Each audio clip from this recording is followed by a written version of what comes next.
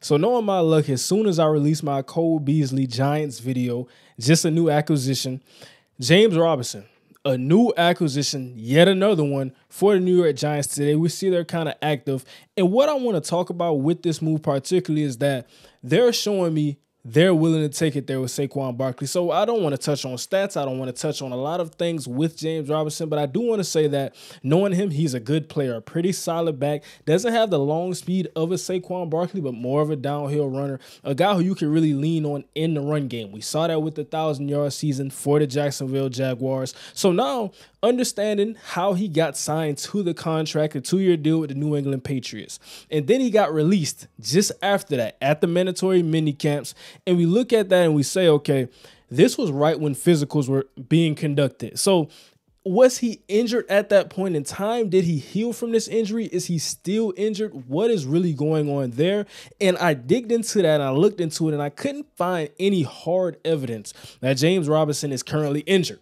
So understanding that for the New York Giants, and we know training camp is right around the corner coming up in the Saquon Barkley, a guy who's mulling not attending. So with this going on, we're looking at everything that can possibly happen and what is happening. So I want to talk about this team, and I think the biggest thing that we have all said up to this point is that he's a running back. We love Saquon Barkley. He's a great player. He does a lot of things for this team, for the community, but at the end of the day, he has a short shelf life.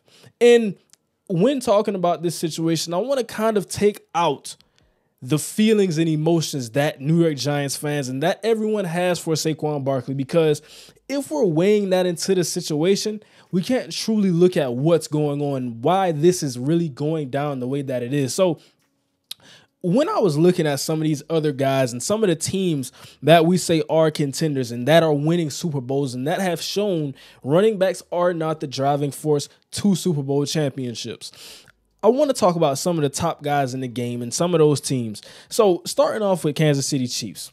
I look at Patrick Mahomes, I look at Andy Reid, I look at what they've built, and truly, let's throw that out the window and saying they don't have a defense, because I look at Nick Bolton, I look at Justin Reed, I look at the guys they have there, Chris Jones, one of the best defensive tackles in the game. So they have a structure just around Kansas City.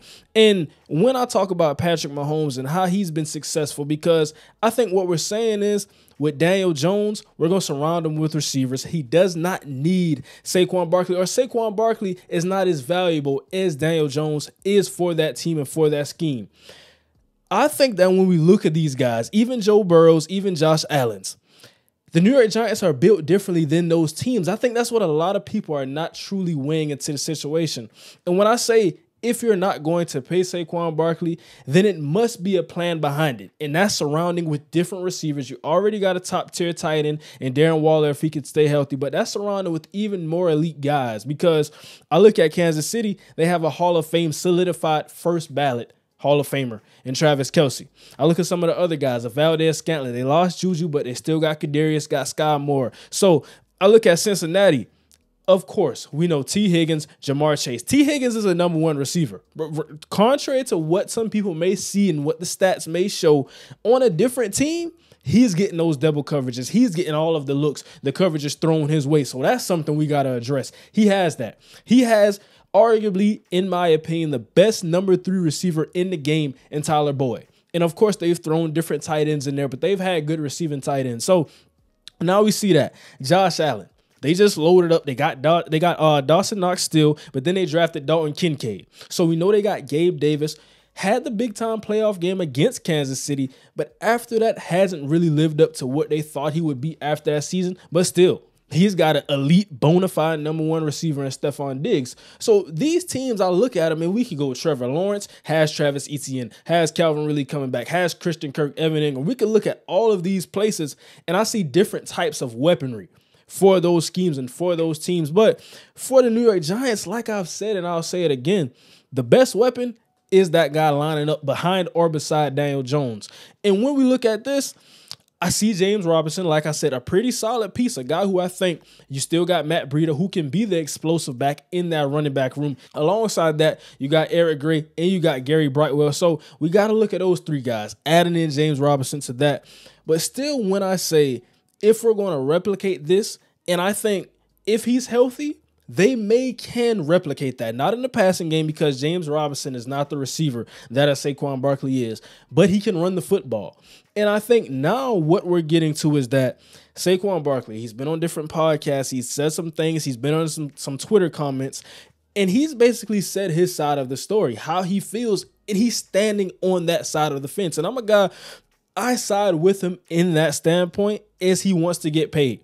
But I understand the business side of this and kind of everything that's going on from the franchise's standpoint because interdivision. Your rival paid a running back who was at the top of his game. I mean, I don't think some people remember what Ezekiel Elliott truly was to that team. He had a rookie Dak Prescott going to the playoffs. That's how hard he was running the football, and that's how good he was at that point in time. So he was at the top of the ladder in the NFL at the running back position. And Jerry Jones, he played hardball, he did everything, and then they bit the bullet. They paid Ezekiel Elliott, and we saw what he's become. He's currently a free agent right now. So understanding that, and I think it being so close to home, seeing it, a guy who you've went against, you've game planned 2 times per year against Ezekiel Elliott. If you've seen how we've shifted as a defensive coordinator, we've shifted from now game planning everything to wanting Dak Prescott to throw to now we're trying to get them in those situations. Let Zeke run the ball. He's going to get 1 to 2 yards. So now with Saquon Barkley, and I'm not saying he's going to fall off a cliff. I'm not saying that. But it's kind of in the era where we have a Le'Veon Bell apologizing, a guy who with the Pittsburgh Steelers was also at the top of the top at the running back position. And now he's apologizing, wishing he did not go to the New York Jets, wishing he did not sit out that season. And I really don't think Saquon Barkley will sit out this season. I want to throw that out there as well. But when I look at this, I've already said it's gotten ugly, and I think that is getting to a worse point. Because they're adding guys and they're looking at guys and they're showing you, okay, you said hypothetically what you could do and what you could say about your team and to the organization, to your teammates. We're showing you what we could say to you. When we sign a James Robinson, when we look at these guys, when we draft different guys in an Eric Gray.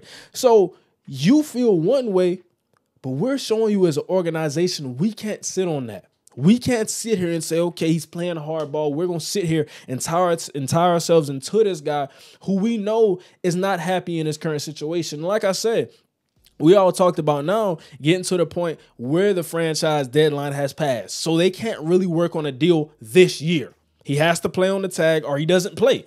And now when we get into that type of situation, we look at trades and hypothetical trades. And what I want to talk about with Austin Eckler, another back who's in this kind of situation, he's a guy who's saying, okay, you don't value me. And I have so many touchdowns. In the past couple of years, I have one of the top 5 touchdown percentages in the NFL. And I'm a running back. I catch the ball, I run the ball, does it all for the Chargers. But you don't value me. You say I don't deserve the money and I shouldn't get paid. Why do you want so much in a trade from me? Why do you want picks here and here and here? Why do you want players thrown in here? If I'm such a replaceable player and I don't have value in this league, why should you want value back from me? And I think that's the kind of question that we now find ourselves in, because if we're saying, and I've seen it, even some people in the Giants fan base, and let me know down below in the comments what you think about this as a Giants fan or as a football fan in general with the running back position.